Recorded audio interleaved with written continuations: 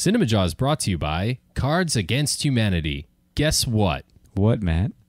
They asked us not to read an ad. Are you kidding me? I'm serious. That is so cool. Dead serious. Wow. Enjoy the show.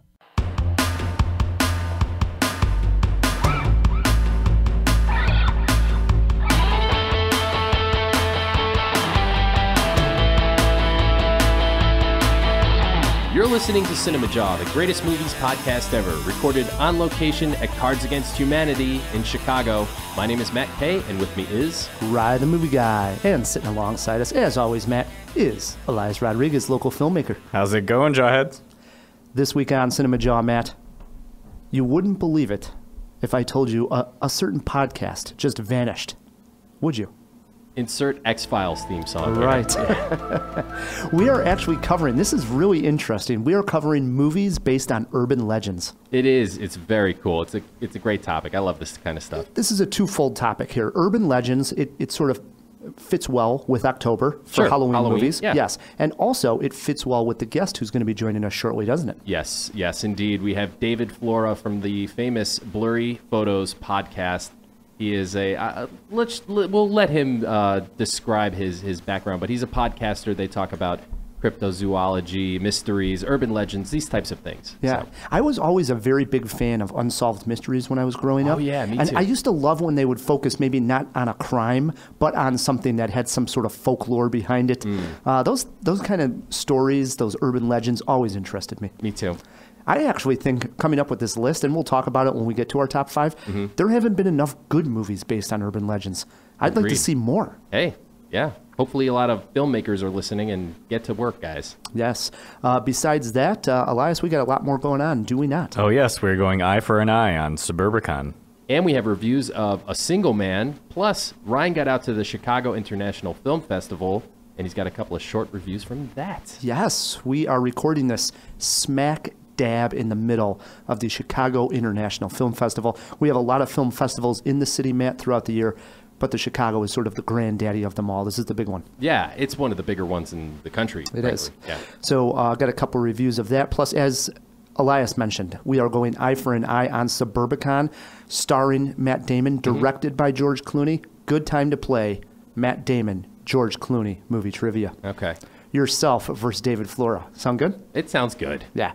And I don't know if you saw this. I believe it is a Netflix movie. Throw it in the jaw box early. Wow. There is a new Saw movie entitled Jigsaw. Yeah. And I believe it's going straight to Netflix. I think that, well, it might hit theaters. Can we throw that in the jaw box? Yeah, throw that whole release of Jigsaw in there. But I thought to myself, geez, the audacity of actually calling the Saw movie Jigsaw, like he's this main character, like, you know, like a Freddy or, you know. Oh, no, I think he's earned it at this point, man. Oh, seriously? Yeah, absolutely. He belongs in that horror pantheon of villains. Oh, no way. I mean, totally. The Saw movies aren't even that good, and B, the villain was the weakest part of the Saw movies. You know what? Save it. CinemaWAR. Oh, you are going down, Matt Kay. I don't think so. Man, gonna chop your arm off with a saw. Gonna put you in some sort of death device. Man, oh man, David is gonna have his hands full with that CinemaWAR. It is jam-packed, is it not, always, Matt? As always. So without further ado, let's get it going here. Let's bring in our guest. As you mentioned, Matt, David Flora is the co-host of Blurry Photos podcast, which just recently won the best podcast in Chicago, according to the Reader magazine here in Chicago. David Flora, welcome to Cinemajaw. Aroo! Hey guys, what's going on? Thanks for having me. Yeah, thanks for being here. Yeah, David is joining us via Skype, but you are in Chicago, maybe the suburbs or the city somewhere? Yeah, just a little outside. So I am still touched by Chicago. Nice. And that's where I wanted to start before we get to Blurry Photos podcast. I was reading your bio. You were actually born in Kentucky, but made your way to Chicago. Did you do that for theater work to become an actor, that kind of thing? I did, yeah. After college, I went to Virginia to do a theater internship there, and I was there for probably around, I think it was 6 months or so. And after that, I was just like, what do I do with my life? And kind of the choices before me were New York for, you know, theater and the real grind of it, LA for the grind of film, or as it turned out, a friend of mine from school had moved to Chicago and was doing improv, and she was like, why don't you come to Chicago? You know, it's got a much more laid back theater and film scene. Improv is huge. I had always been involved in improv in college and stuff. So I decided to pick up and pack a suitcase and put on my UK Wildcats hat and come on up here. So that was in 2005. Good decision, man. I mean, and was that other friend of yours your co-host? No, actually. Dave Stecco, my co-host, actually is from Colorado, and I think he moved here around the same time, but we actually didn't really meet or do any productions or anything together until, I want to say, maybe 6 years ago or so. Of course, Dave went through a lot of the comedy stuff in Chicago too, you know, Second City Conservatory, and did shows with an improv group, Damascus Steel. And that's where we actually met. I joined that improv group, and then we started performing together, and we as a group decided to do a podcast. And this was, you know, this was 5-6 years ago, and it was the early days of, you know, podcasts for most people anyway. Oh, and yeah. We kind of just we didn't know what we were doing, sit around and joke around and talk. And, you know, there was no real format or real topic. We would just, we thought we were so funny. Yeah. But what happened was I eventually decided to start bringing weird topics to talk about. And I would get out there and talk about, like, fairies that people have seen messing around in their gardens, and UFOs that, you know, were sighted over blah blah blah. And Dave, like, really responded to that and picked up, you know, on my stories, and would always be like, oh yeah, I remember when this happened, and this encounter was over here, and this monster did this, and so we both, you know, kind of bonded over our love for the mysterious stuff. And when that improv team kind of fell apart, and subsequently that podcast, I went to Dave and I was like, hey, that was fun talking about that stuff. Would you like to do more? And he was like, of course. And so that was in 2012. And that's when we started this. And basically we just pick topics that are interesting to us, that pertain to the supernatural, cryptozoology, which is basically the study of hidden or unknown creatures. And, you know, you get stuff like Bigfoot, Chupacabra, Nessie that fall into that category. Unsolved mysteries and historical stuff and people throughout history. And we tried to focus on things that not a lot of people covered. So you won't see us doing a Jack the Ripper. You won't see us doing a Bermuda Triangle.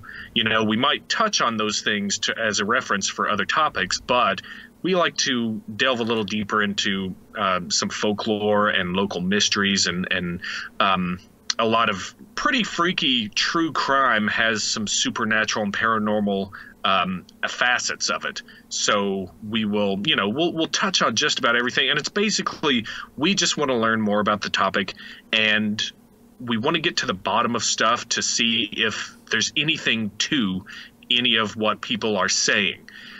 Spoiler alert, usually there's not. Yeah, I was going to say, like, you guys approach it with the perfect tone. It's not like hardcore skeptic, but you're not taking it too seriously either. But, you know, sometimes the episodes, at least for me, like, I've legitimately been creeped out. And I was going to ask you, has there ever been a topic that sort of stood out as scarier or freaked you out more than any of the others? There have been a number that are really bad to research at 1 a.m. Yeah, no doubt, man. But usually for me, I get creeped out by the demonic possession type stuff. Yeah. I don't know what it is about that. Maybe it's just the total loss of control, or, you know, an entity that's supposed to be that much more powerful, you know, that can hold sway over somebody.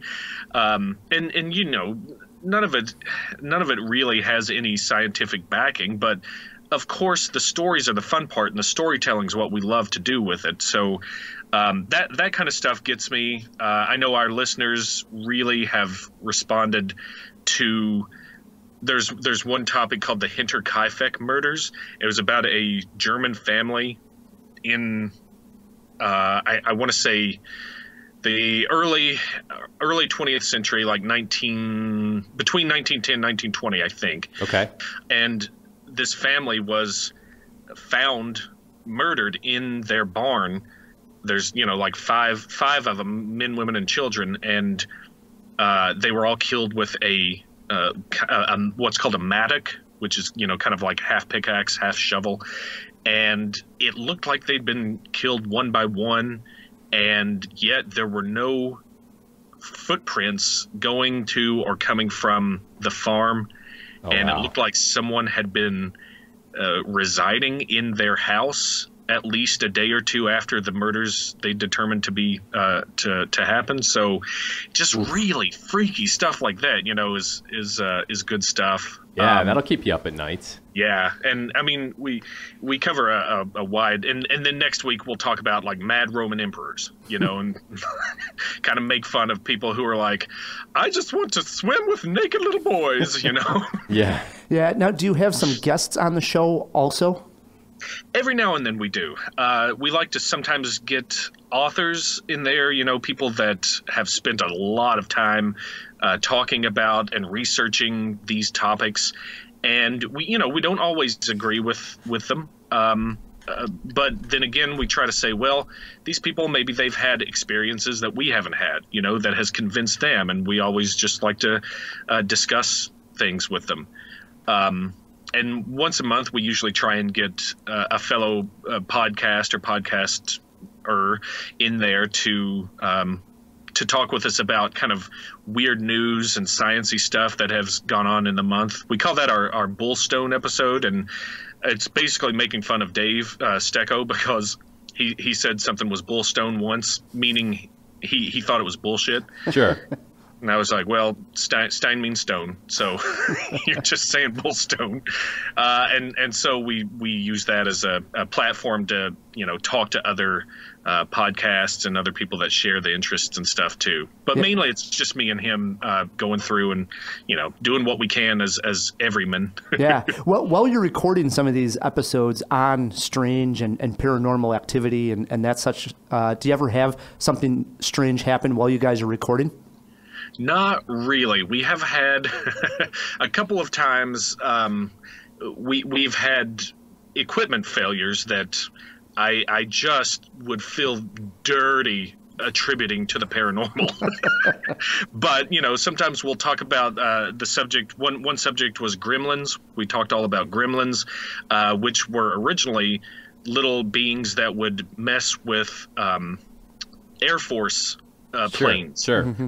And so it was often said, well, if you get on the bad side of a gremlin, then he'll get in your equipment and mess it up. And I think we did have some silliness happen around that episode. One topic was real creepy, called the Dybbuk box, which is this old possessed Jewish wine cabinet. It was often, well, when I first heard the story, it was usually like, if you even mention it, stuff will start going wrong. You'll have, bad luck, basically. And I think we had to restart once or twice during that, but I would never say it was because. Yeah. That's creepy, though. That is. Yeah. Very odd. This is just timing-wise. Just 2 days ago, I was listening to Billy Corgan of the Great Smashing Pumpkins. Oh, God, why? He was on Howard Stern, and he actually was telling a story, and even Howard couldn't get it fully out of him, but he says that he 100% saw a person shapeshift into a weird demon-like being like right a reptile, in front of his eyes. One of those things. Oh my God, dude, Billy Corgan. It is out there. Not to get into the weeds, I think he's wacky. Yeah, but you know what they say? He's got a good new record coming out. But anyway, yeah, he has become best friends with Alex Jones, who we just love to shit on all the time. Alex Jones believes in lizard people, so he does. That's what.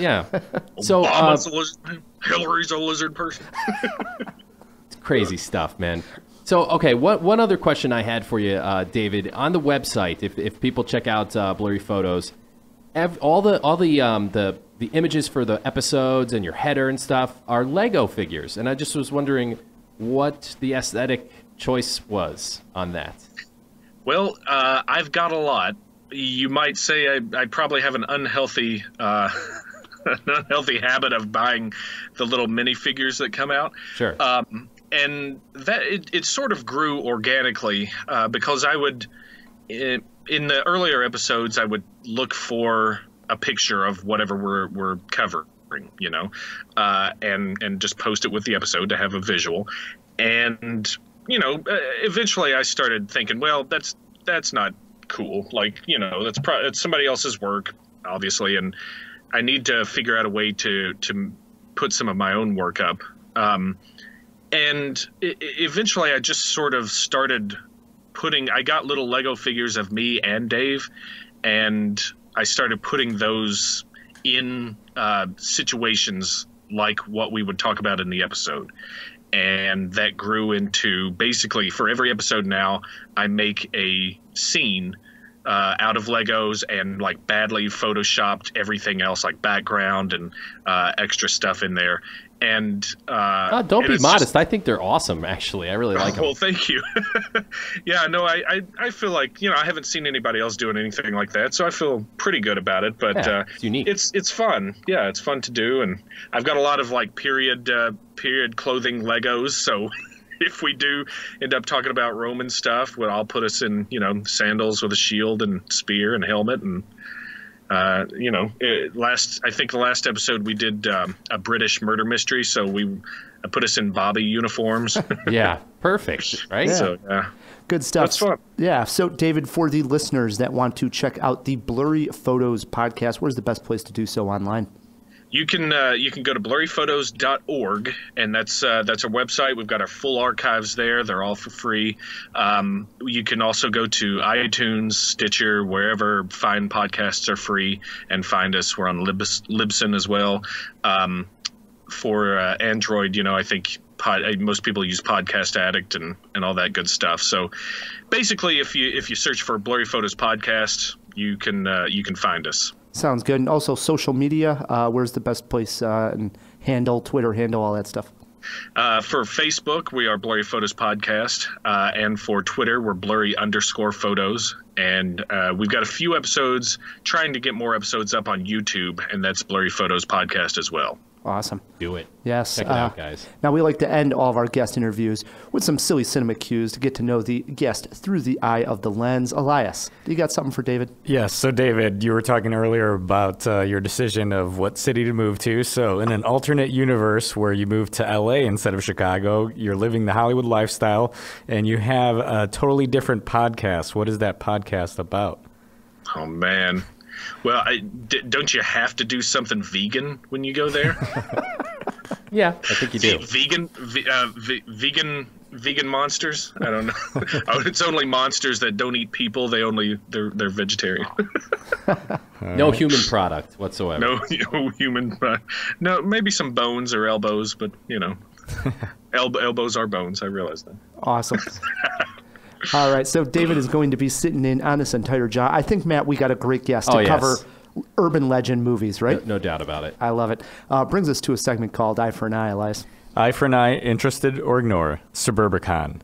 Suburbicon is a peaceful, idyllic suburban community with affordable homes and manicured lawns. The perfect place to raise a family, and in the summer of 1959, the Lodge family is doing just that. But the tranquil surface masks a disturbing reality as husband and father Gardner Lodge must navigate the town's dark underbelly of betrayal, deceit, and violence. The film stars Matt Damon, Julianne Moore, and Oscar Isaac.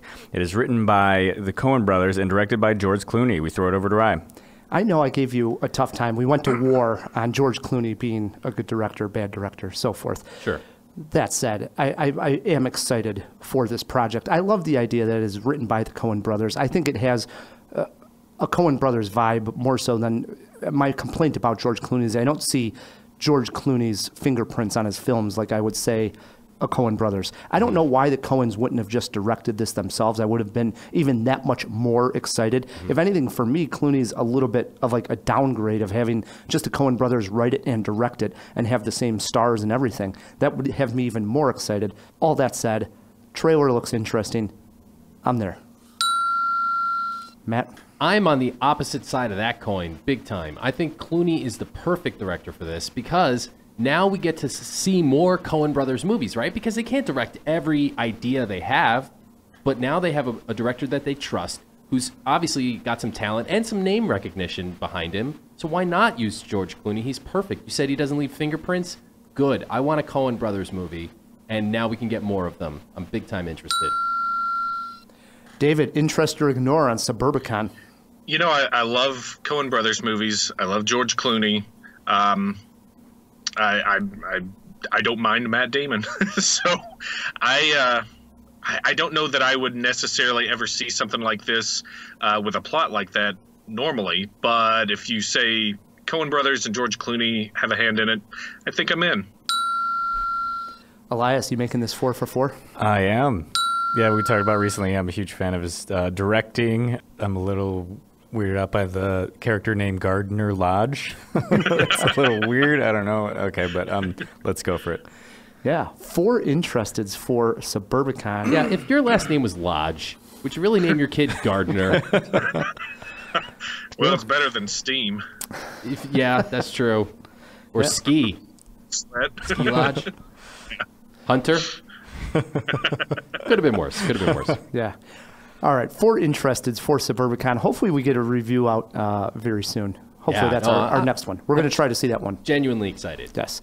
On Cinemajaw here, I'm sure the Jawheads know we've been doing a movie of the month pick. Sure. And we are about to get to that. But first, I did get out to a couple of films here at the Chicago International Film Festival. Oh, did you? Yeah. And this is running 2 weeks right here in Chicago. It's a great event. It started off with Marshall opening up the film festival. I focused on a couple of small independent films, and these are just very quick reviews, but if it sounds interesting to you, write these titles down, and you'll have to probably seek these out because they're definitely smaller films. The first one is entitled The Endless. And directors Justin Benson and Aaron Scott Moorhead. This is the duo, Matt, behind the 2014 horror/love story Spring, a film I have recommended here on Cinemajaw. I did that during our Hidden Gem horror films, Spring. They come back with a creepy cult film. This time, the two of them don't just direct a film, but they also star in it as 2 brothers who return to a commune or a cult that they have previously escaped. The movie opens with the brothers being sent a tape from the cult and deciding to return for just a day to see how everyone there is. Once there, some strange, scary, and supernatural-like events take place. Coming for one day and leaving may not be as easy as the brothers think. Keep an eye open for this one. It's a good one. The Endless, it's called. That sounds awesome. Yes. The second one I checked out was a foreign film, and since it is the Chicago International, I feel like it's a must to check out a foreign film. The film is entitled Four Hands. This is a thriller from Germany that reminded me a little of the plot from the film Blue Ruin. The story starts with 2 young sisters, they must be younger than 10 years old, being in the house while their parents are murdered. Flash forward 20 years, and the couple who murdered their parents, and it is a couple, are being paroled. One sister would like to not think about it and not think about the past at all and get on with her life. The older sister, though, wants to make sure the murderers cannot harm them or anyone else ever again. Themes of revenge are laced throughout, but this also takes a strange twist that makes this picture rather unique. In the mood for a dark ride here, Matt, write this one down and give it a spin. Four Hands from Germany. I like it. So hopefully we'll catch a couple more before the festival runs out on next week's show. Sweet. As I said, we move on to our movie of the month. We apologize. We are combining September and October together. That's okay. For this one. We look what we did. We had a week off. We did a podcast remote from a haunted house. We had a live podcast at the podcast festival. And sure, it just got away from us. Yeah, we've been working. That's okay. But we did promise our movie of the month, A Single Man. And here it is. Each month, as Rye just said, we choose a movie that is easily accessible via streaming and review it along with the Jawheads. This month, we stream Colin Firth in A Single Man. Was it worth all the buzz? Yes, sir, you have indeed called the correct number. How may I help? This is Harold Ackerley. I'm Jim's cousin. Oh, of course. Yes, good evening, Mr. Ackley. I'm afraid I'm calling with some bad news. Oh? There has been a car accident. Accident? There's been a lot of snow here lately, and the roads have been icy.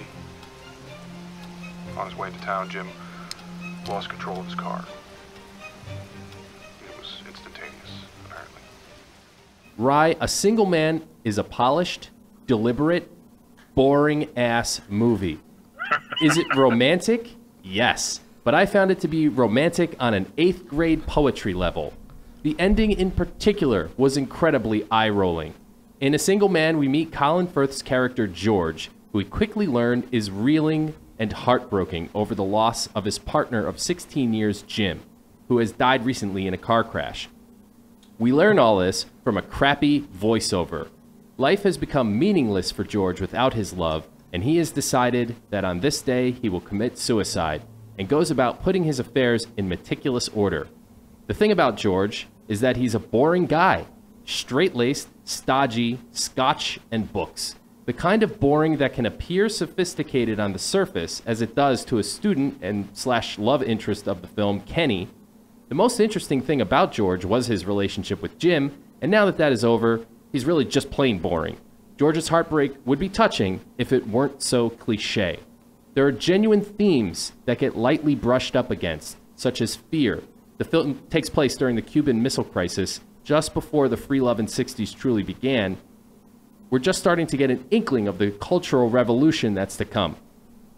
What it means to be isolated, invisibility, and being gay. Yes, sadly, these themes are washed down with the scotch and cigarettes and drown in George's titanic grief. Boo-hoo.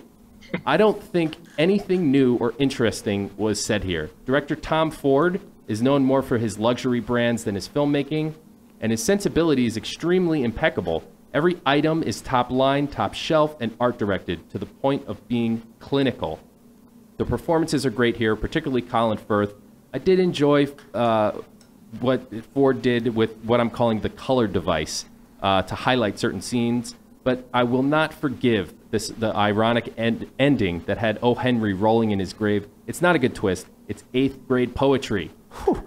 Matt, wow, I don't know what it is. Incendiary. I don't know what it is with you and man. Tom Ford movies. Tom Ford also directed Nocturnal Animals, and you know how me and Matt went toe-to-toe on that. Let me just say, this was a revisit for me, and I think I liked it more this time than I did before, and I loved it back then. Colin Firth, as you mentioned, amazing. As a grieving single man who lost his partner after 16 years in a car crash, the scene where he is given the news is so damn heartbreaking. I can't believe you weren't moved by that. I mean, you don't have a heart, I think. Oh, come on. That's this from you. Whoa. Especially when he says he'll jump on a plane. He's talking to someone. This is his partner. Obviously, he's gay, and they His lived- husband. I think we can Yes, say, yeah. And he says to this person on the phone, I don't know if they identify him as Jim's brother. It was his cousin. The cousin. Okay, cousin. He says to this man, he says, I'll jump on a plane and I'll head that way for the services. And the voice on the phone says, I'm sorry, it's for family only. Right. So it wasn't necessarily his husband. It wasn't legal marriage. Yeah, that scene is crushing. Absolutely crushing. I mean, that was amazing and acted so that it felt the weight of the whole thing right there. Colin Firth is great. The theme that we're all searching for a connection with another person, gay, straight, transgender, we all have the same need and want to find someone who understands us on a level no one else does. Mm-hmm. The work here by Tom Ford, I would say, is brilliant. You did highlight the use of colors. The film's so stylish. It's absolutely amazing. And the colors, he uses them actually to express like happiness many times in the film. I think there's a couple of times where you see Colin Firth when he's in one of his depressed states and he almost looks gray. And at one point when Kenny, who's played by Nicholas Hoult, his character walks into a bar and you literally see a change in the color over his face. It's like he switched the whole palette of the scene. And all of a sudden you see that there's a chance for him to be happy again. I don't know. I mean, it's just a wonderful film. I can't recommend it enough. And then the ending comes along and poops on all of that. Well, I mean, the ending, I think it says something. And I was going to say, right, in closing. It was all just a dream. No. I mean, it's on that level. No, it's not. Yes, it is. In closing, I would say we don't know how long we're going to be here. While we're here, we should be lucky enough to be in love and have a connection. I think that's sort of the point of that whole ending. It's better to have loved and lost than never to have loved at all. Is that what the moral of the story is? More or less. I don't know, man. Nothing really happens in this film. It's a character study, and yeah, Colin Firth is great, but give me something to chew on here. If they had gotten into those themes about how gay people were so mistreated that they couldn't even go to their partner's funeral, that I think would have been more interesting. I get it. That's not what this movie was about, but I don't think it got there, and that ending is just unforgivable. Well, I think, too, the point of them not going through that topic is the point to sort of normalize the relationship of him and Jim. I mean, this is let's just look at it as one person. Doesn't matter if he's gay or straight. What the character study would be. So they're almost taking the fact that he's gay out of it in some degree. Tom Ford, start making some better movies. They look good, but they're not saying much. And, you mentioned, he's going to commit suicide. And at one point, there's actually a little montage of him trying Right, was that the comedic relief in the film? That was supposed to be funny. I laughed. At one point, he crawls up into a sleeping bag to shoot himself. That was funny. Yeah. I mean, you're talking about a very serious topic, but I think Tom Ford threw in a little comedy there, so it broke up the seriousness of it for a little bit. Well, and we should mention that Tom Ford didn't write this. It's based on a novel. It is, right, by the same name. And Julianne Moore, we have not mentioned, plays Colin Firth's best friend. One of her most forgettable cameos of all time. It's not even a cameo. I would say it's a supporting role. It's more than a cameo. In a film with pretty much just one character, I mean, I guess you can call it a supporting role. All right. That one particular scene is fantastic, and maybe we'll go there a little bit more. Yeah, so let's go positive. I know Matt was crapping on stuff. Did you have any scene that was your favorite? Sure. I mean, so all the scenes with George and Jim together, their love, I think, feels very genuine, and they were both excellent actors. If I had to pick one particular scene that I like the most, it is when George gets that phone call. To see his pain and to hear how he has to keep it together on the phone, it was good. Yeah, that was a good moment. That is really top-notch acting. I mean, this is like a long take on Colin Firth as he's talking and soaking in this news that his lover of 16 years is been killed in a car crash. Oh, wow, devastating. Love that particular scene. Also, probably by far the best scene in the whole movie, I would agree.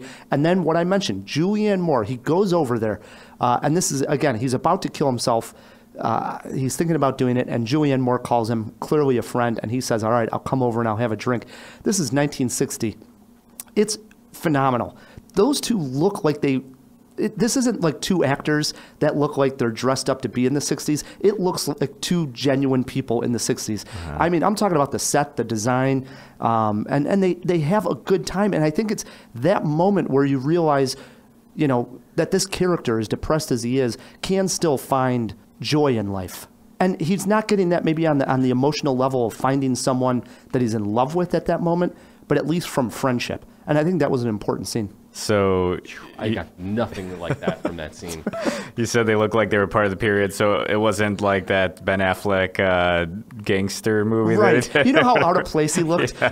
I didn't even see that movie. So but, yeah, can I just rebut, David? I feel sorry that we're sort of just going at each other in this one. But so first of all, it looked like a page out of an old Playboy. Okay, so as far as being genuine 60s, how do you know? You weren't there. It looked like everybody's idyllic. It looked like Austin Powers, but Tom Ford it. Okay, so like way more tasteful. The characters are completely destroyed. There's nothing uplifting or meaningful going on. She wants him, basically. They at one time had a heterosexual relationship together. So they're like ships passing in the night. You can't get there from here sort of relationship. It's just very frustrating, and I didn't like Julianne Moore's crappy accent.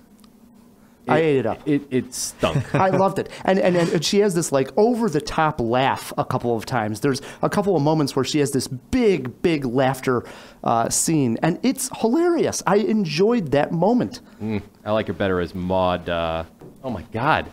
How could I forget Lebowski? Yeah. Maud Lebowski. Was Matt, was the ending your least favorite scene? No, I hate the ending. Oh, Jesus. But all the scenes with Kenny, the love interest, the student, what was the actor's name? Nicholas Hoult. Where'd they find this guy? Jeez, He's how in did one he of your get a X-Men job with movie. Colin He's Firth? in your X-Men movies. Well, Isn't that Beast? Beast. wow. He's also in Warm Bodies.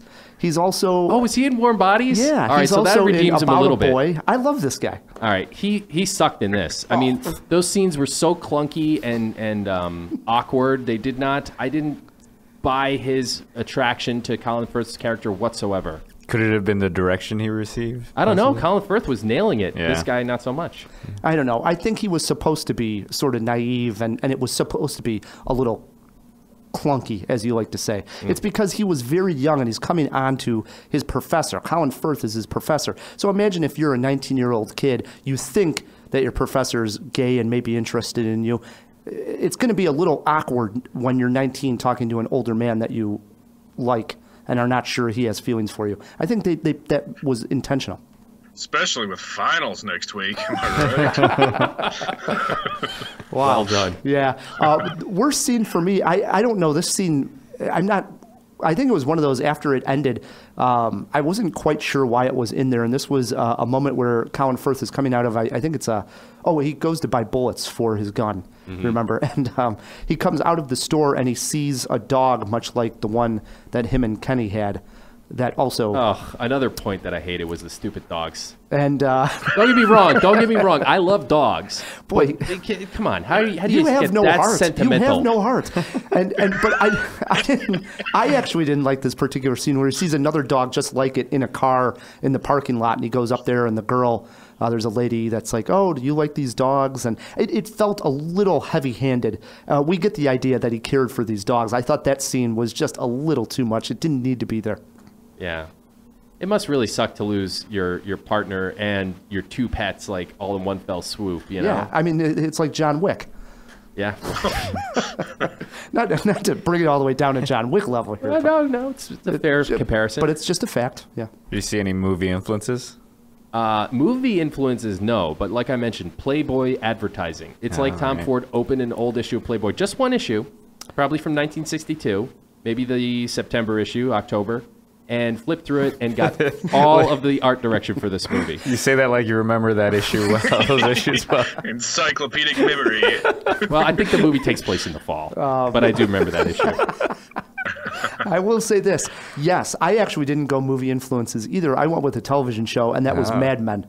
So I looked it up. Mad Men started its run in 2007. This came out in 2009. So Mad Men had been on the air for a couple of years. That was that stylish, 50s into 60s look that they went for. It definitely had that idea that he was going to try to glamorize that era. And that's exactly what Tom Ford did. He glamorized. I mean, it just looked cool. I wanted to just swirl a whiskey after I watched this movie. What did you learn from this movie? That good taste and visual design and fashion sense do not make you a filmmaker, but you could do worse than casting Colin Firth. I actually picked up on Matt's actor that he thought was clunky in here. I actually was reminded how good this Nicholas Hoult is. I love him in here. I liked him. He's in Warm Bodies. He's in Mad Max Fury Road, About a Boy. And I kept thinking to myself, God, wow, yeah. I like this guy. I forget that he doesn't jump out at me as such a good actor. But when I saw him here, I was reminded of it. Was he the main war boy? Yeah, the Valhalla, yeah. Yeah. Okay. Yeah, he's versatile, this guy. All right, I'm starting to forgive him, Yeah. but he's just not good here. I don't know. How about movie poster quotes? A single man is singularly boring. I went a little bit better than that. I went, a single man is a beautiful movie about the beauty of love. I don't know about Let's this, assign all right. some Jaws here, Matt. 2 Jaws. Wow. 3.5 for Rye the Movie Guy. Me and you and Tom Ford movies. Hey, it looks beautiful, but that does not a story make. Sorry. All right. If you agree, disagree, you've seen the movie, you just give us some feedback. Write us feedback at cinemajaw.com, or if you have Twitter pulled up, shoot us a tweet at cinemajaw. No urban legends in this movie, Matt. No. In A Single Man. But that is our topic this week because we have David Flora of the Blurry Photos podcast on, who covers all these kinds of cool urban legends and such. Now, David, you're going to get us started. We like to ask our guests, was this a fun list for you to come up with, or did you have a difficult time coming up with the list?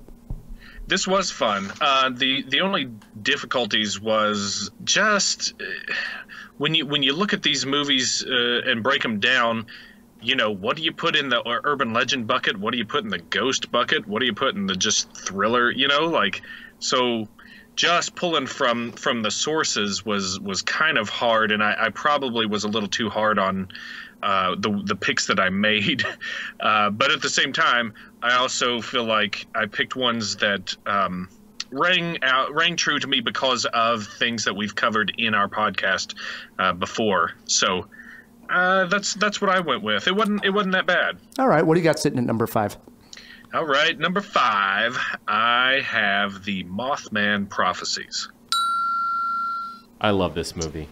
Love the legend. Yes, I do. See, knowing the legend of the Mothman, and I'll do a real brief synopsis for you. Back in 1966, a couple of groups of teens who were out necking in the woods, they spotted this, what they later described as a humanoid, black, winged, red, glowing-eyed creature that they just happened upon on a back road, and they took off, and it chased them, kept up with the car, going what they said was 100 miles per hour down the road. This is West Virginia, by the way, Point Pleasant, West Virginia, which I'd like to see them get up to 100 on one of those roads. But anyway, it sparked this town, basically legend about this creature that eventually became to be known as a harbinger of doom, because in 1967, the Silver Bridge, which connected Point Pleasant, West Virginia to Gallipolis, Ohio, collapsed, and it killed 47 people and a lot of, you know, there was just, it was a huge tragedy. Well, people said because the Mothman disappeared after that, nobody saw him after that, they said he was the harbinger of doom for this town. And, you know, since then, the legend's grown. There's been Men in Black that's involved in the story now, and weird UFO anomalies about it. And now people are seeing what they describe as the Chicago Mothman flying around downtown Lakeshore Drive and Lincoln Park, all the way out to Tinley Park, like all over the place. I heard about that. I think that's just Matt Kay and his black leather jacket. And drones. But I see the movie. I have a problem with the movie because it is very, and I hate to use the term, it's probably pretty trite, but it's very Hollywoodized. And Richard Gere basically is the protagonist, I guess, you know, of this town where a lot of weird stuff goes on. His wife dies in a car wreck after having seen this being, this creature. And then it's sort of like a thriller that there's premonitions of the bridge collapse, but nobody really knows what they're like having visions of. And like it does collapse, and they can't figure out what's going on. There's weird, you know, like phone calls from no one and phone calls from someone, and like, you know, phone calls from beyond. Phone calls from beyond. That was creepy. Yeah, and so what it is kind of standalone. Like, I feel like if they had gone after the legend of the Mothman itself and just, you know, told the story. There's a lot of creepy stuff in the legend, and this is based on the works of John Keel, who actually wrote the Mothman Prophecies. So I feel like they kind of stuck their feet in the bucket a little too much in the production of this one. But it's top 5 for me. Yeah, gets us started here. I'll go next. Is that okay, Matt? Yeah, for sure. All right, swings it over to my number 5, and as I mentioned, this was a thin list here for me. Okay. I wanted to say that I do not have any honorable mentions, so I have my 5. And at number 5, probably not the best film to mention on most top 5s. Probably the first time in CinemaJaw history I'm mentioning this film. But I think when you're talking urban legends, this fits the criteria. 1997, I had a crush on Jennifer Love Hewitt, and she was in the movie I Know What You Did Last Summer. Yeah. A classic urban legend. This is Jennifer Love Hewitt. Listen to this cast, Matt. Jennifer Love Hewitt, Freddie Prinze Jr., Ryan Felipe, Sarah Michelle Gellar. I mean, this was 90s gold, Yeah, right? if only for the kid from Warm Bodies was in there, it would be perfect. And it is... It's based on the urban legend Hook is the name of the urban legend. Right. And basically, in a nutshell, in the movie, these cast of friends are driving alongside a road. They accidentally hit a pedestrian, and they decide to... They leave it. They leave the body, or Yeah, somehow you know what cover they're it actually up. going to do? They're going to then throw the body into the water. I believe it is what it is. And then when they go to do that, they realize that the body That he was alive. that he was still alive. But they go ahead and they throw him in the water. And let's never speak of this again. Let's just leave and not help anybody. And of course, 1 year later, they get a note. One of the girls gets a note, and you know what it says on the note, Matt? You'll never believe it. What did it say? It actually said the title of the movie, which was "I Know What You Did Last Summer." No. Yes. So clever. And from there, the whole urban legend takes place. Obviously, this sort of curse of leaving this guy and Right. who's the actual murderer and so forth. Right. So, Which it's an ancient tale we've all heard since childhood. yeah, That's a good one, though. Yeah, my number 5. Well done. Okay, that brings it to my number 5. And when you talk about Keith Gordon, there are really only 2 films. Keith Gordon. There's really only 2 films worth mentioning. The Rodney Dangerfield classic Back to School and the 1983 Stephen King adaptation Christine. Now, here's the thing. I had no idea that this was based on an urban legend until I started doing the research. And I just went straight down the rabbit hole on this legend. So we all know the story, right? It's about a car that gets possessed. Well, apparently, that's a real thing. Like, this car is legendary in, like, auto gearhead circles. And it's been talked about. I guess the model of the car is like late 50s, early 60s. Yeah, that same Madman era. So it's been around, this legend, at least since then, of a car who's possessed by some sort of spirit and gets jealous of her teenage owner to the point where it goes after somehow, like, girls that he tries to date and stuff like that. The movie itself, it's John Carpenter, so you could do It's worse. fantastic. Yeah, Yeah. you could do way worse. Yeah, I think this was a movie that I saw at a young age that was had a huge impression on me. Sure. It scared the hell out of me, no doubt. I remember me and my dad watching it and being very scared of Christine. And Keith Gordon. Yeah. Oh, man, good stuff. We're into our 4s. David, what do you got sitting there? All right, got the old classic Blair Witch Project. Love it. This is, I believe, people have tied it to the legend of the Bell Witch of Adams, Tennessee. Have you guys heard about that? No. A little, but only due to my fandom of the Blair Witch. So continue by all means. It was just a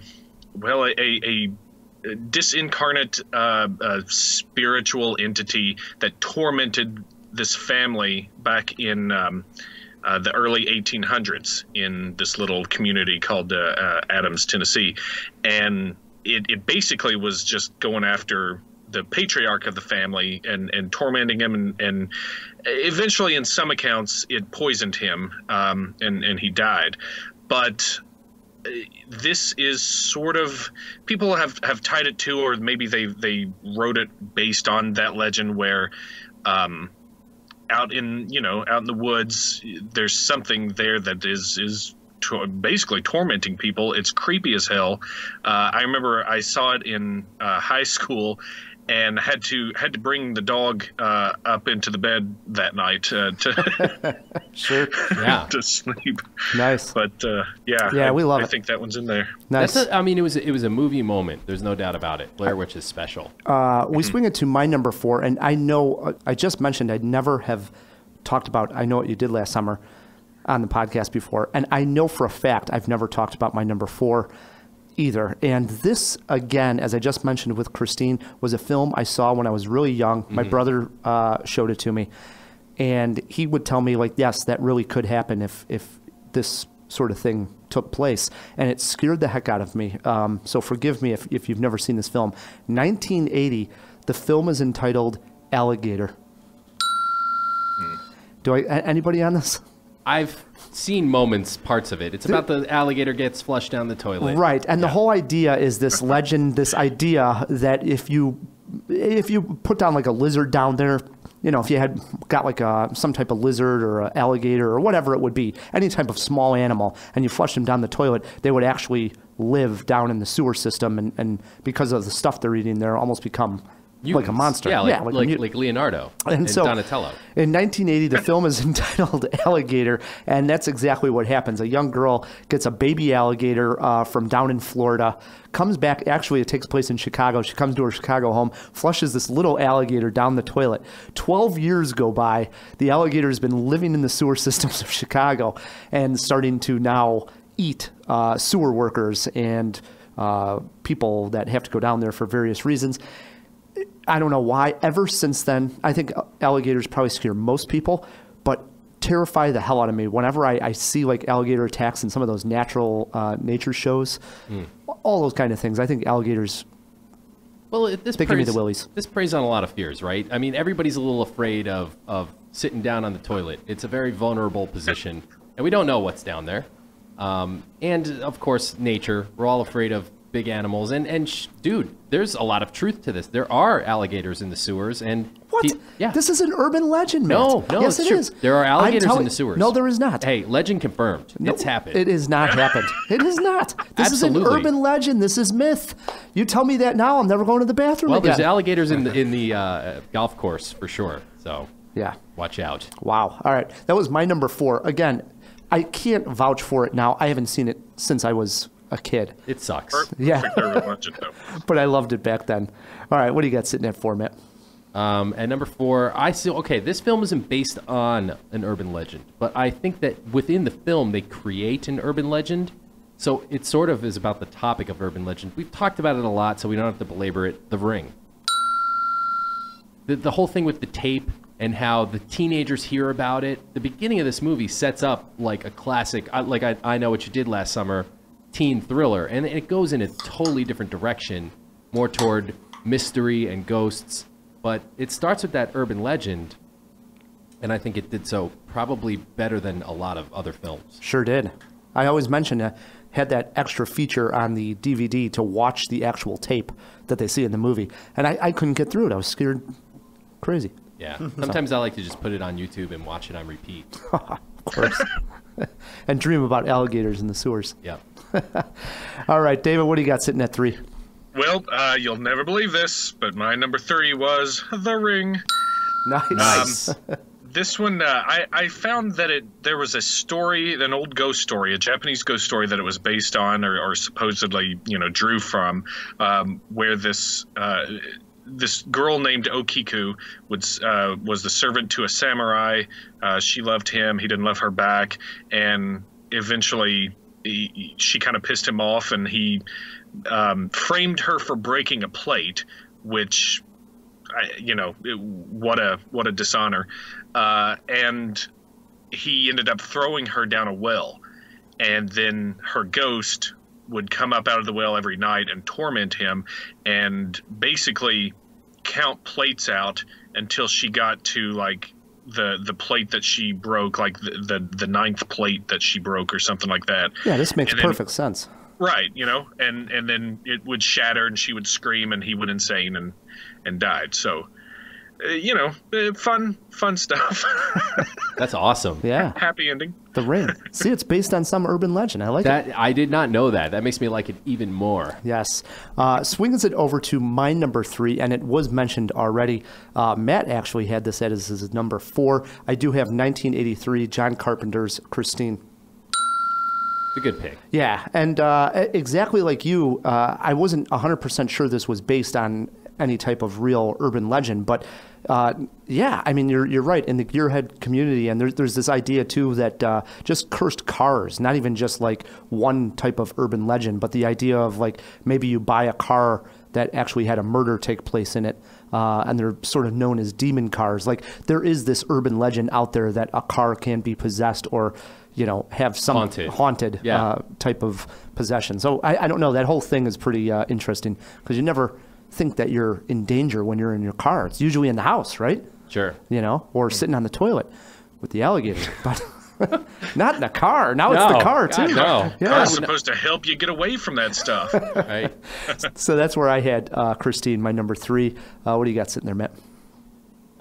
Okay, at number 3, and listen, I'm going to apologize right now if I'm stealing anybody's number 1, because I think this is one of the quintessential urban legends of all time, definitely as far as horror goes.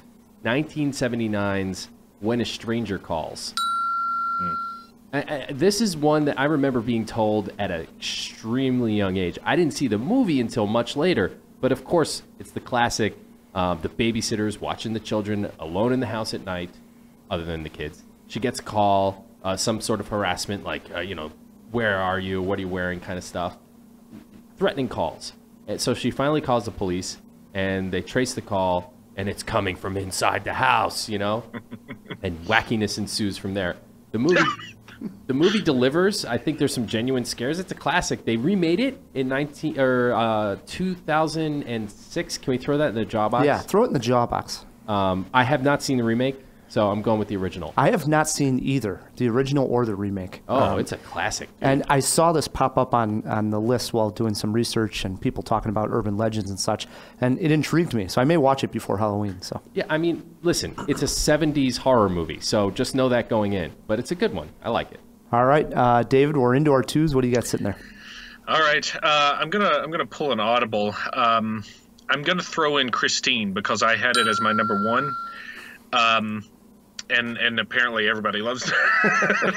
I mean, it's a great movie, but like you were saying, have you guys heard of the legend of James Dean's car? No. No. So he drove this little, I think it was a Porsche, and he called it Little Bastard. And the legend, the urban legend of it was that it was possessed by an evil spirit and ended up killing him in the head-on collision. And then when someone bought the car, when someone bought Little Bastard after that, they were loading it up on the truck or however they were going to transport it, and it fell off and crushed a guy's legs. And then when they chopped it up for parts eventually and sent the parts out to different places, bad stuff happened to whoever got the parts, and it's just that sort of stuff. So Little Bastard and James Dean probably played into some of that. Yeah, I like it. That is really cool. Yeah, it was definitely one while I was doing the research today I was most intrigued about was these possessed or haunted automobiles. It's a pretty great urban legend. Freaks me out. Swings it over to my number 2. I think it was last year that we did our Hidden Gems horror films, and this film came up on my list. It is a 2009 documentary that I highly encourage people to check out.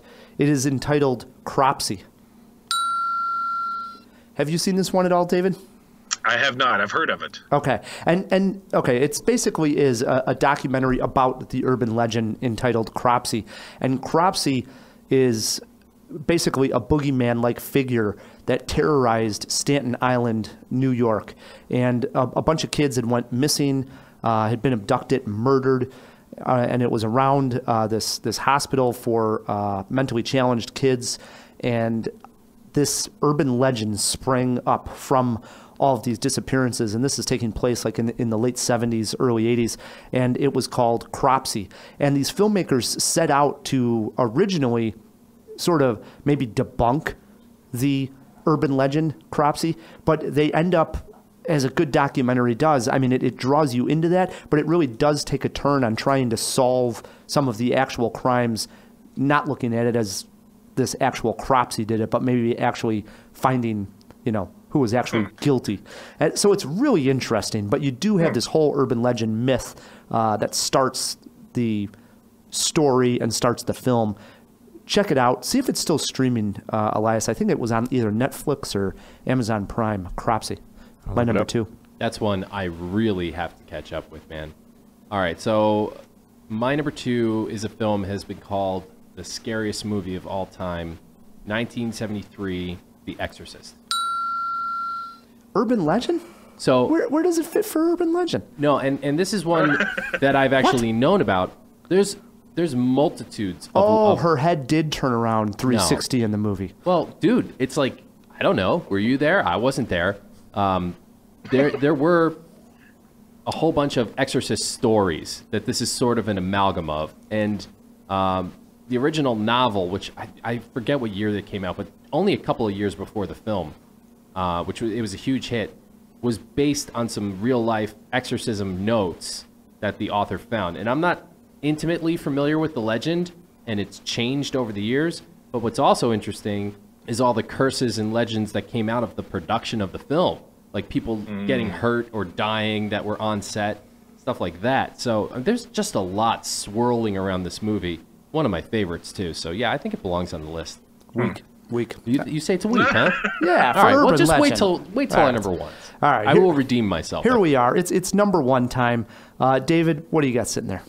All right. My number one, I'm going with 1977's The Hills Have Eyes. Oh, beautiful pick. Beautiful. And this is pretty directly pulled from the legend of Sawney Bean, who was a 16th century Scottish cannibal who lived in a cave on the coast with his family, and ended up. And this is all legend now. You know, they've tried to prove stuff, and they basically just have stories of it going back to the 16th century, but no real proof of stuff. This guy Sawney Bean fathered like 20 some odd kids in incest, and they would attack people in the forest along the coast, just, you know, unwary travelers who they would basically kidnap back to the cave. No one could ever find them because the tide would come in and the cave would be hidden. And then finally one day somebody gets away, and they come in with a bunch of townspeople and dogs, and they find the cave, and it's just rotten with blood and human body parts, and all these people they finally capture and burn at the stake. And yeah, it's pretty harrowing. And so The Hills Have Eyes, pretty cool adaptation of that, where, you know, it's set in the Southwest and of America, and just cannibals are freaky anyway. Sure. Oh, yeah. No doubt. No me gusta. No me gusta. Yeah, and that's another one they remade just recently. Right. Yeah, they did. They did. But you say go with the original, wouldn't you, Matt? I like the original one because it's more about the cannibal aspect, which ties back to the legend. Sure. Swings it over to my number one, and it was spoiled. And believe it or not, I hate when my number one gets spoiled by somebody else's number five. How embarrassing. But it did happen this week. And I equate this to the fact that I went in with such low expectations for this movie, and I knew nothing of the urban legend. So David had this at number 5 on his list. I went to see the Mothman Prophecies and literally never heard of the Mothman before. Thought the movie actually looked rather cheesy before I was going to go see it, and stepped into, I thought, a wonderful Richard Gere thriller.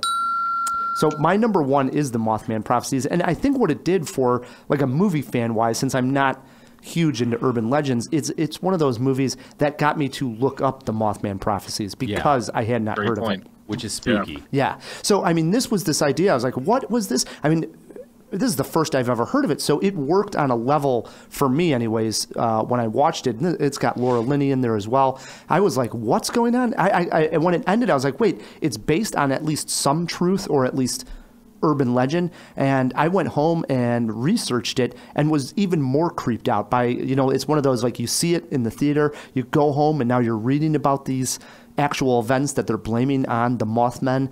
And it's like, whoa, this is really weird. And I've revisited the film a second, maybe even a third time, and I still have I have fun with it. It's a thriller. It creeps me out too, man. I like it. Yeah.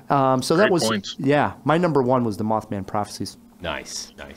All right, I guess that brings it to my number one. And guys, when you're talking about urban legends, there's one who stands above all the others. His feet are a little bigger, and he's the granddaddy of all urban legends. And of course, I'm talking about Harry and the Hendersons. Listen, Bigfoot, okay? I mean, he is literally the poster child of cryptozoology, if not all urban legend of all time. True. You know, you can make an argument for the Loch Ness Monster, but really it's Bigfoot, guys. He's more photogenic. And Harry and the Hendersons is the best Bigfoot movie ever made.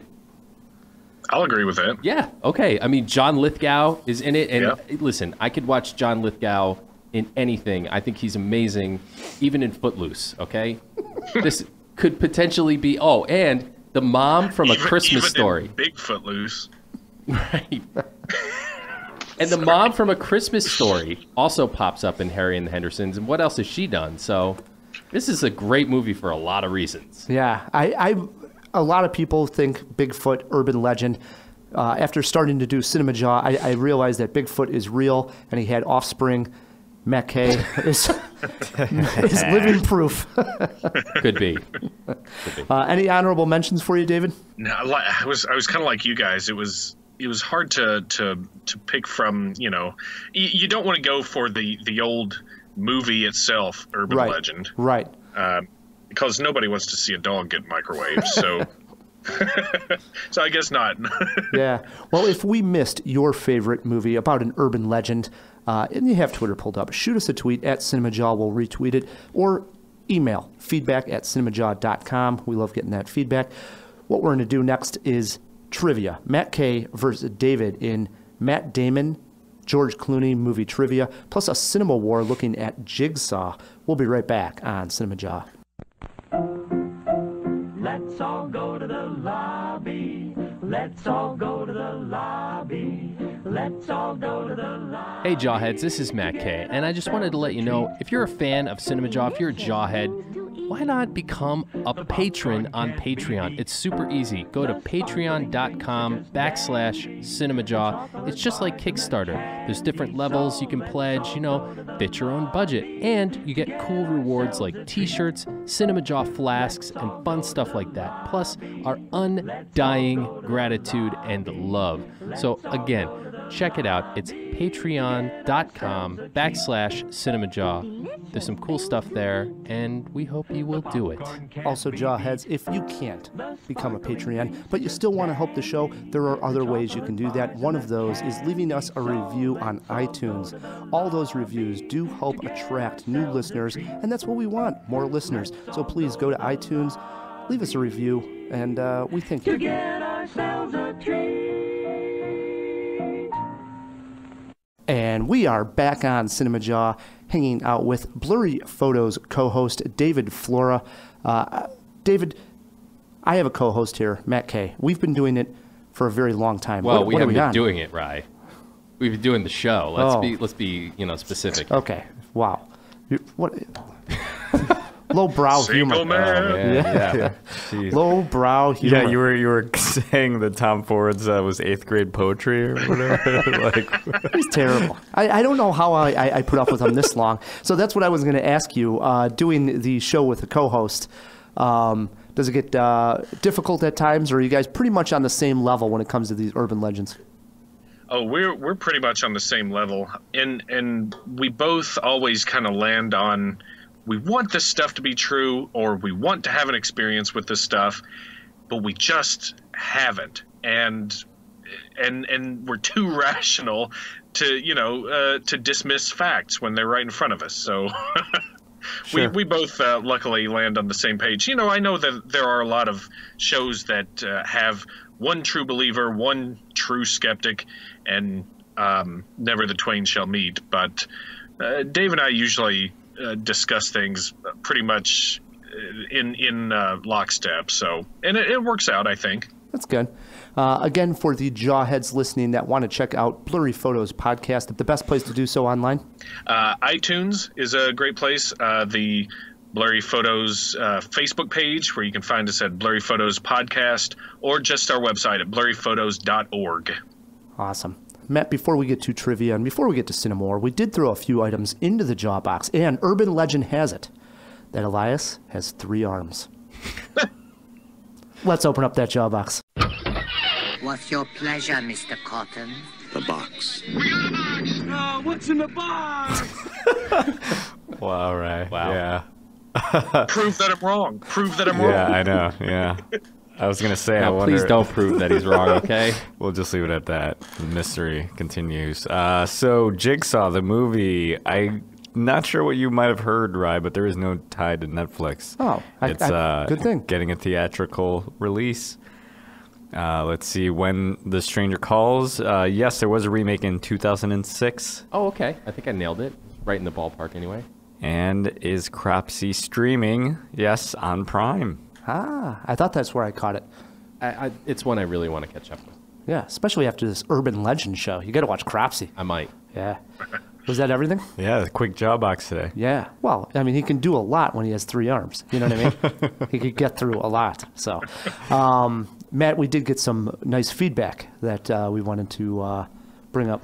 Yes, we did. A young lady by the name of Asanthi wrote in, and she did answer the riddle correctly. I won't spoil it, but she went on to say, guys, I have listened to many different podcasts over the last few years. I tend to try out many podcasts since my commute sucks. Oftentimes it will take well over an hour, sometimes an hour and a half to get home. Mornings are only 45 minutes. Not many podcasts run as smoothly or as entertaining as yours does. The banter, segments, and overall tone of the show make my Monday afternoon commute easier to get through. The commute seemed to drag on in the last year, though. In the span of 5 months, my family lost my father, an aunt, along with 3 family friends. There's a tradition of sorts that during the first few weeks of mourning, you're not supposed to watch TV or listen to music. After the normal amount of time, I didn't have the heart to listen to any music. Either it was too happy or too sad for my brain to process, especially while driving in hellish traffic. I found that silence was a bit much, and I didn't always have someone to talk to during my commute.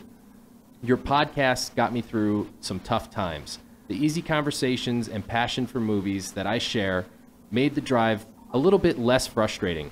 Oftentimes, it not only distracted me enough to not mind the traffic, but also let me focus on something other than the overwhelming sense of grief that I was feeling. Thank you to all the gentlemen of Cinemajaw for putting on a great show each week. Basanthi from the suburbs of Washington, D.C. And I hope I'm saying your name right. Wow, that was a beautiful feedback. Yeah. That's honestly the reason I do this show anyway, to hear stuff like that. I agree. Yeah, I know we got that feedback, and we all read it, and we're touched, and makes us want to do a better show, right? For sure. To keep going and to keep everybody entertained. That's why we do it. It's fun. No doubt. And I'm glad we could be there, Basanthi. It's an honor. Yes. So, thank you. Yeah, thanks for writing in, and thanks for all the Jawheads who are writing in. And yes, the riddle is alive and well, and that'll be coming up soon. So that was everything in the Jaw Box, Elias? That was all. Get back in there. Will do.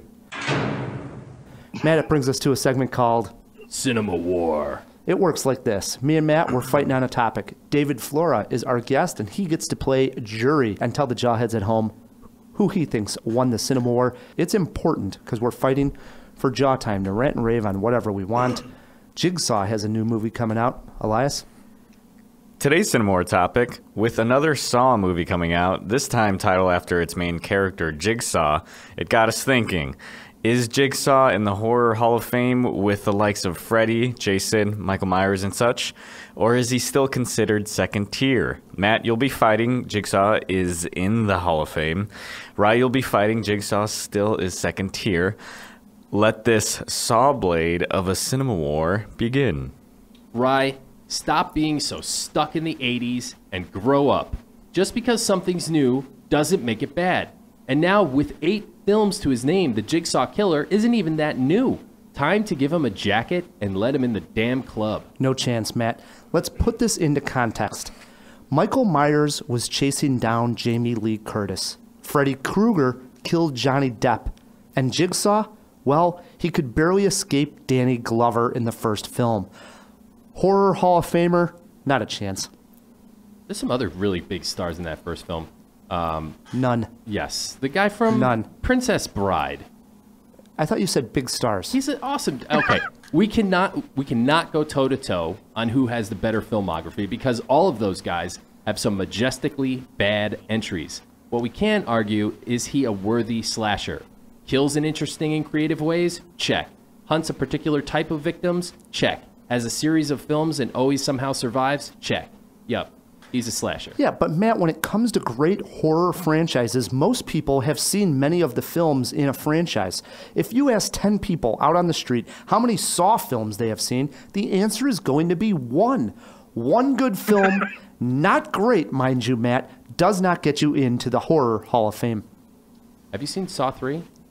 Nobody has. Yes, they have. There's a fandom for Saw. And listen, I love Jason, Freddy, and Mike. Hell, even Chucky.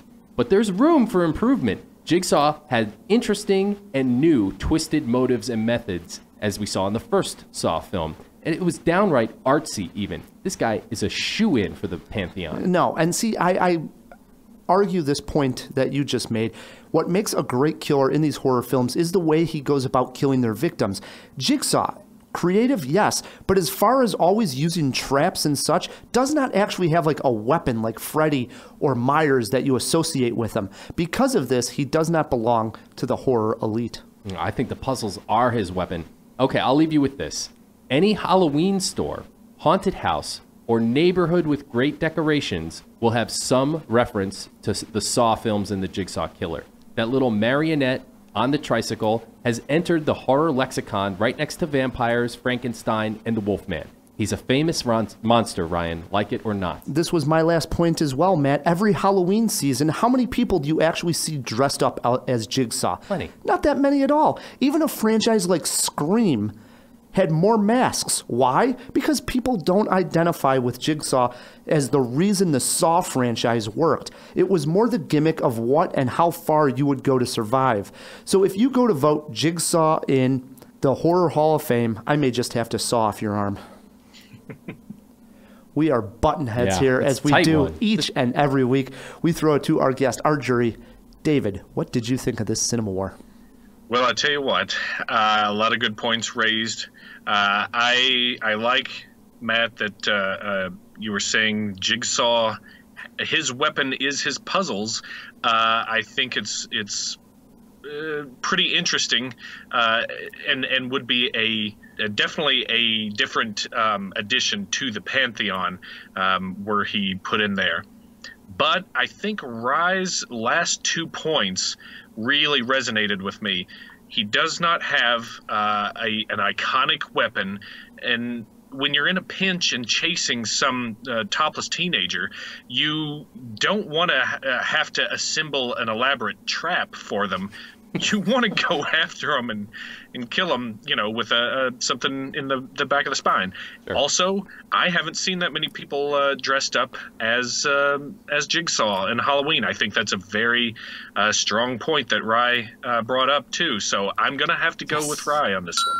Yes. All right, Ryan. Hey, it does happen once in a while. So you won the CinemaWAR. That gives you 20 seconds to rant. Matt, I don't even need 20 seconds of jaw time for this particular rant. All I need is 5 seconds. Okay. Are you ready? And I hope you guys are with me on this. Harvey Weinstein, go screw yourself. Done. That's my rant. Well done. Pissed off. All right.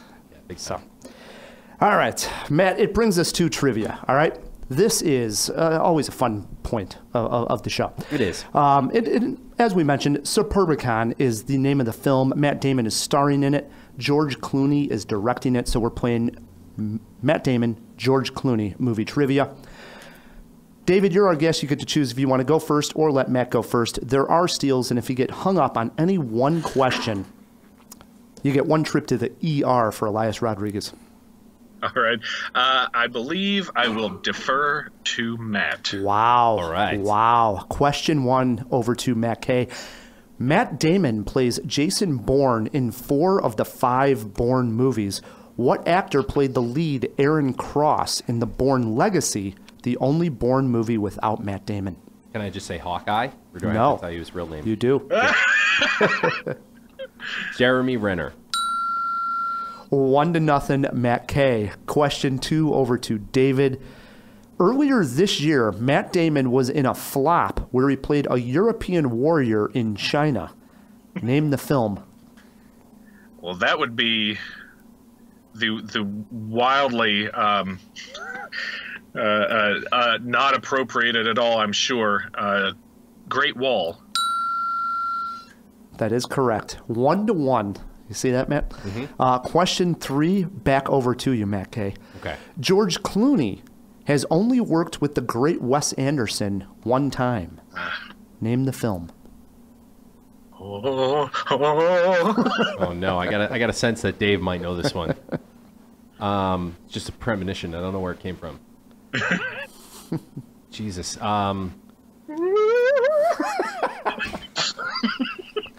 Legend has it that Dave may know this one. I mean, I don't know. Burn After Reading, which I'm sure is Cohen's. It's not even Wes Anderson. Yeah. Wow. Opens it up here. You got a chance for a steal, David. George Clooney has worked with Wes Anderson one time. Name the film. okay. I believe it was the excellent film, The Fantastic Mr. Fox. Oh man, I really stepped in the poop. Wow. Yes. You like the Fantastic Mr. Fox as well. Fantastic. The wolf scene at the end makes that movie. Oh, I love it. When the wolf puts his arm up. Yeah. Yep. Solidarity. Yep, it's the best. It is 2-1, David, and question 4 is over to him. I mean, he can break it open wide here, Matt. David, Matt Damon has appeared in one film that the Coen brothers directed. It came out in 2010. Name it.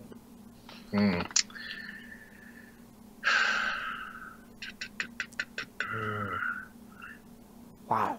I think I'm going to have to take my trip to the ER. Oh, trip to the ER. Question number 4. Elias Rodriguez, what's the name of that Matt Damon Coen brothers film? Your clue is it was a remake. Jeez. Not that it helps much more. Well, I think it helps. I mean, it depends how well you know the Coens, but they don't make a lot of remakes, so maybe True. it helps. True. Man. 2010, you said? Correct. I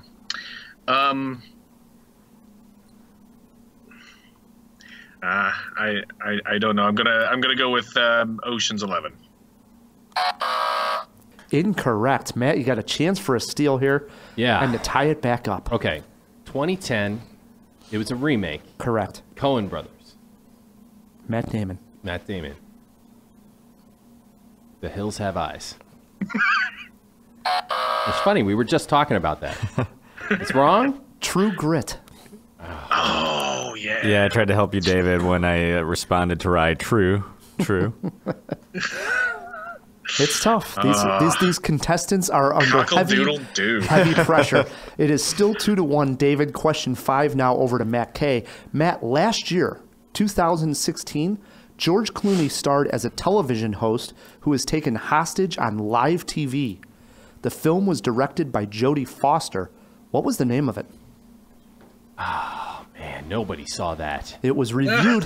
It was reviewed here on Cinemajaw. By you? Yeah. All right. I'll go to the movie ER. I saw it. Whoa, question number 5. Back-to-back ERs. What was the name of that George Clooney, Jodie Foster directed film? Your clue is had to do with a money investor. Oh, yeah. Yeah. Yes. Oh, man. It was. I can picture it, right? Right. He was like a Mad Money type guy doing all the stock picks on the TV show. Oh, man. Little Man Tate. Incorrect. David, you got a chance for a steal here. I am in the exact same boat. I can picture everything about it, even the stupid trailers, and I can't even think of it. Even the graphic that came up with the name of it, and I can't think of the name. Is it the Insider? No, we were looking for Money Monster. Money Monster. Wow. What a flop. What a dud. Yeah, I know I did not care for the movie. All right, here it is. Anyways, it is 2-1. David's still in the lead, and question 6 is over to David. But these are getting harder as we go along here. Both lifelines are gone. Yes. Question 6 to you, David. George Clooney has won Oscar for acting. Name the film he won it for. Clooney has won 1 Oscar for acting. What film did he win it for? God, I'm thinking of a couple. I'm gonna go with Michael Clayton. Fantastic film. I love Michael Clayton, but he did not win for that. Matt, you got a chance for a steal and to tie it up. Okay. I mean, if it was up to me, he would have 2. And the second one would be for Batman and Robin. Was it Good Night and Good Luck? Looking for... Was it Syriana? It was, yes. Syriana. Yes. Syriana, supporting actor for George Clooney that year. He got a nomination for Good Night and Good Luck, didn't he? I think he won director for that, didn't he? Just nominated for director. Okay. And he was also nominated for Michael Clayton, and maybe even something else. Up in the Air, I believe, as well.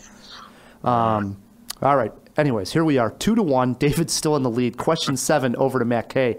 Matt Damon starred in one film that was directed by Robert De Niro. Really? It also had Angelina Jolie in it and was about the CIA. Name it. Damon, Jolie, directed by De Niro. Yeah. Man, that's a title card right there. I don't know. I have no idea. Salt. Oh, Jesus. Shit, Incorrect. that's what I would have said. See, it's not an outlandish guess. Makes sense. Wow. Man. I can't even picture them together. And Robert De Niro directed it? Correct. De Niro directed. Matt Damon, Angelina Jolie. It was about the CIA. Oh, crap. I got it. I'm going to go with the Rainmaker. It's the Good Shepherd. It is the Good Shepherd. God Too damn late, it. Matt. Too late. Wow, here it is. Man, oh, man. I mean, what a dud of a trivia between you two. It is 2-1. Well, geez, man. Write some easier questions. Oh, for come on. God's sake. I guarantee you right now that wherever the Jawheads are listening to this, they're like, you buffoons, these are the easiest questions. You know, this is funny because we just came off a live show. Do you know how many people from that audience came up to me and said, damn, that trivia was really hard? No. And I meant to make that one easy. That was the funny thing. Epic fail. Almost 2. Oh, man. All right, here it is. 2-1, David. Last question of the game is to David, so you can win it on a walk-off. If not, you might give Matt a chance to tie it up. Question 8, David, is George Clooney worked with Mark Wahlberg in 1999's Three Kings, and again with him the very next year, 2000, in this film that also starred John C. Reilly. Name the movie. Mark Wahlberg, George Clooney, and John C. Reilly. in the year 2000. What year? 2000. Man, yeah, I have no clue. Solaris. Incorrect. Matt, you can tie it up here. Wow. Pressure's on. Clooney worked with Wahlberg in Three Kings in 99, and again with him in the year 2000. And also John C. Reilly starred in this film. Name the movie. Jesus. Right? Yeah. Not Wreck-It Ralph. Seriously, I'm trying to think. Like, okay, so the year 2000. Oh my God, Wahlberg. What did he do back then? Nothing but crappy, like, action flicks. That's before we knew he could act. I guess Three Kings sort of...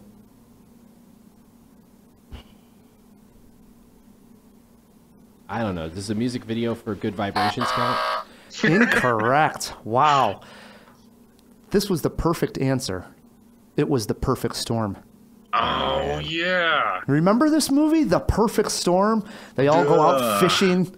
And Not really. It was one of those in the series of like The Day After Tomorrow and like a lot of CGI effects with this big storm, and you got like weather people. I remember they're looking at their radars and they see two different fronts coming in, and then the big dramatic line. They're like, oh, and everything pauses, and they're like, it's the perfect storm.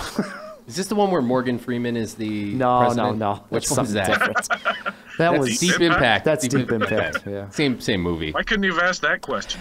John, you win this one by default. I think is the best way to say it. 2-1. He wins fair and square. Yeah, but I mean, miss after miss after miss. You guys, holy! You're a terrible writer. Yeah.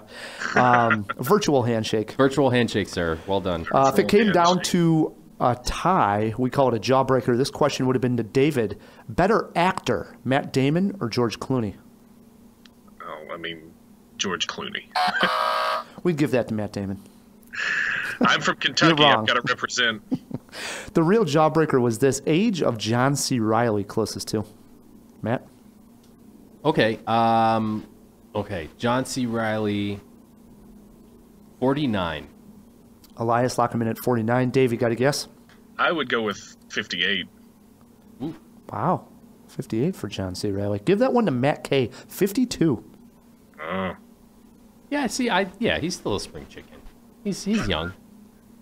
You know what I just heard? 40 is the old age of youth, and 50 is the youth of old age.